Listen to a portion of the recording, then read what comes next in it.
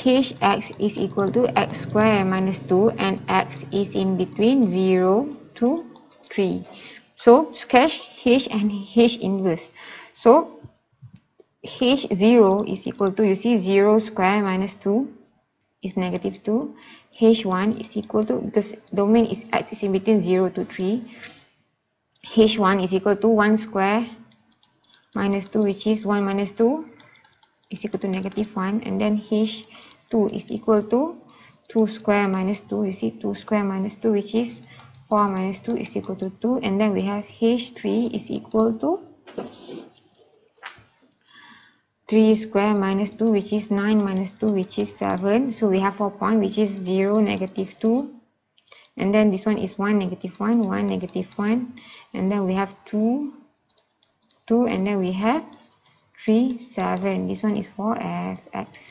So for this one, okay, not fx, but hx. And now we have h inverse x.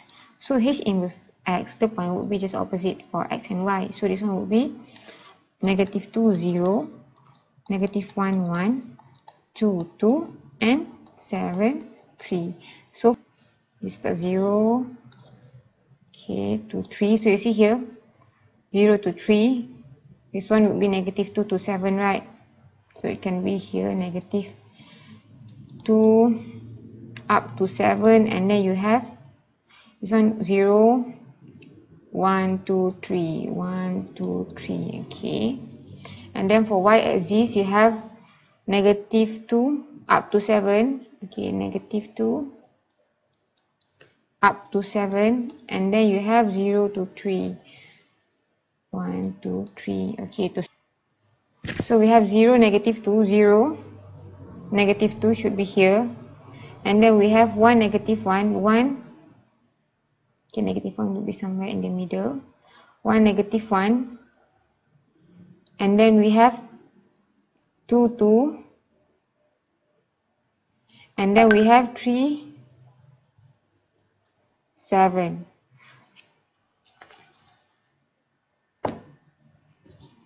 So we have something like this, right? Okay. And then, okay, this one is for hx. For h inverse x, we have negative 2, 0. So which is negative 2, 0 here. And then negative 1, 1. So negative 1, 1 maybe here. And then we have 2, 2. So we have 2, 2, 2, and 2 here. Here, this is 2, right? This is 3. And then we have 7 and 3. So we have 7 here and 3 here. So look, something like this. Alright. So this is h negative inverse x. Right. Now we are sketch the graph. So we already sketched the graph of h and h inverse. State the domain of h inverse. So the domain, so x is in between, you see here, negative 2 up to 7. Negative 2 up to 7, or you can just see from the point here, negative 2 up to 7. Okay, for C, find the value of x such that hx is equal to h inverse x, which is also the intersection. As you can see here, 2, 2 intersect. It intersect at 2, 2. So x is equal to intersection.